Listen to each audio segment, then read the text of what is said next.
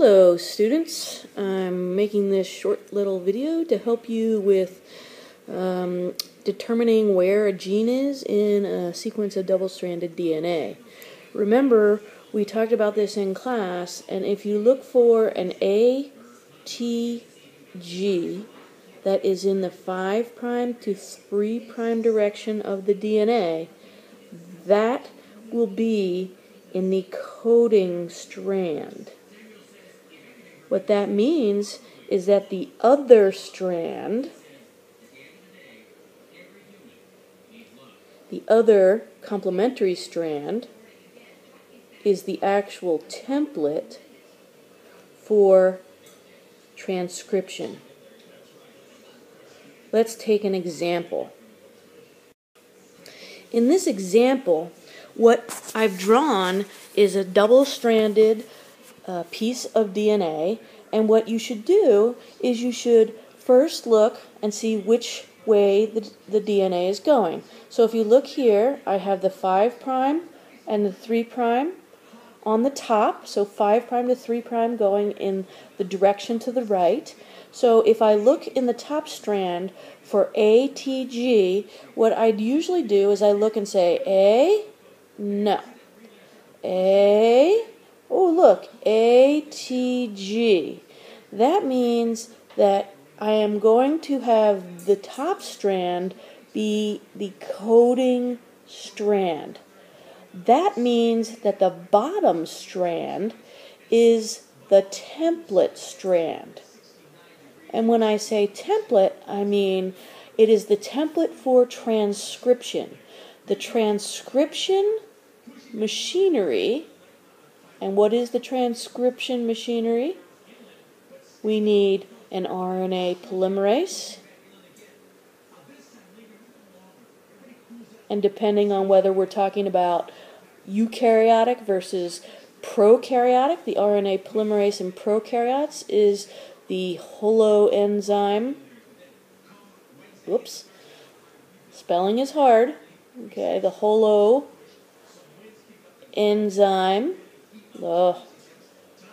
Plus the, do you remember what it's called? The sigma factor.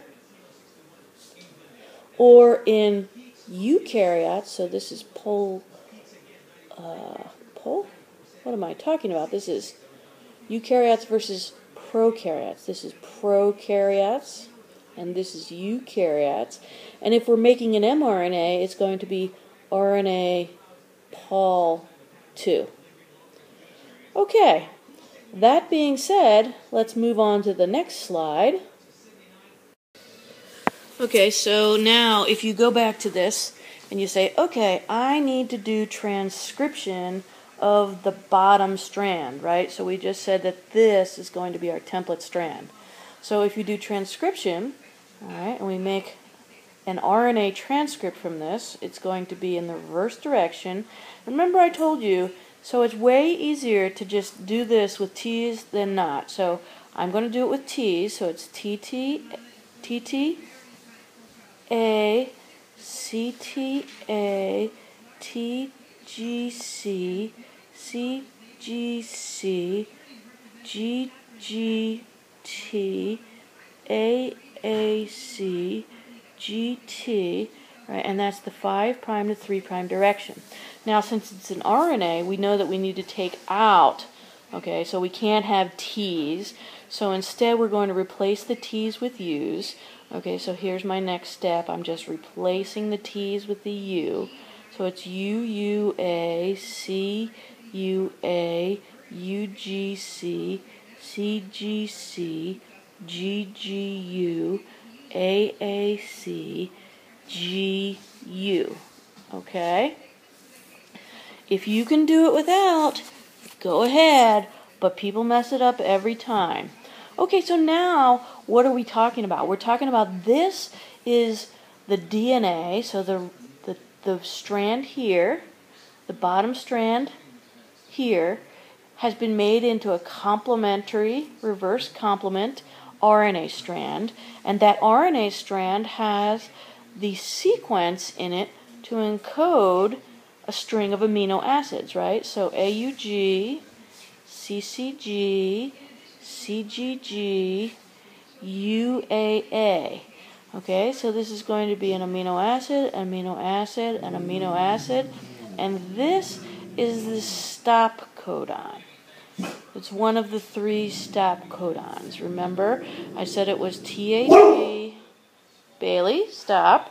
Sorry, that's Bailey and she's talking. TAA or TGA. So remember, if you place this with UAA is a stop codon. So you would write your amino acid sequence, MET, whatever this is, and that would be the amino acid sequence that would be transcribed, that would be translated from your transcription product. Does that make sense? Okay. What if I were to give you, let's get a new slide. What if I were to give you a sequence of an mRNA? So I gave you in the 5' to 3' direction U, G, C, A, U, A, U, G, C, T. Oops, sorry, can't use a T. Take that T back out. Okay, remember it's RNA, so this can't have any T's. So C, U, G, U, A,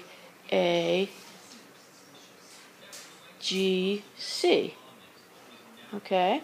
Now, if I gave you the RNA, right, if this is an mRNA sequence, once again, what you would do if I say, tell me what is the amino acid sequence, you search. Now, so here now, what you search for is, you search for a UG in the 5' to 3' direction. Okay, so I go along here and I say, all right, here's an A, U, nope, that can't be it. Here's an A, U, G. All right, there's my first one. So I go A, U, G, C, U, G, UAA, and then there's nothing else, so I can't finish. So this gives me AUG is going to be methionine, linked to whatever this is, which I don't know off the top of my head. And once again, here is the stop codon. So you would have just a 2 amino acid sequence here. That would be pretty easy to do, right? Now, what if I threw in one more thing? What if I said, okay, now tell me from this mRNA, what would be the DNA that it came from? Okay, so you would have to give me a double-strand piece of DNA. And, right, the easiest way to do this is to go, so this would be reverse transcribed. So if a U is the same as a T, right, so a U, so you would have an A, C, G, T, A, T, A, C, G, U is the same as T, so that's an A, C, U is the same as T, so that's an A, T, T, C, G. Remember, and this is reverse, so this is the 5' end, and this is the 3' end. And then you would give me the opposite strand, right, which is going to be easy to do, a T, G, C, A, T, G, C, T, G, T, A, G, C. 3'.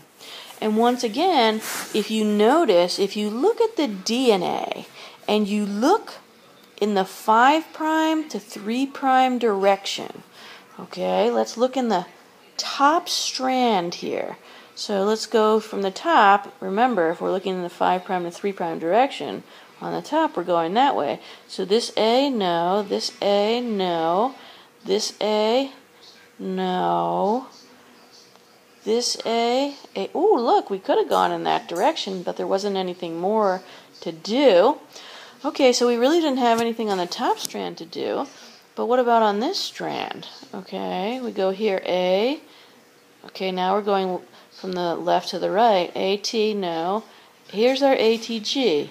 Here's our CTG here. This, remember, if it has the ATG sequence in it, it is the coding strand.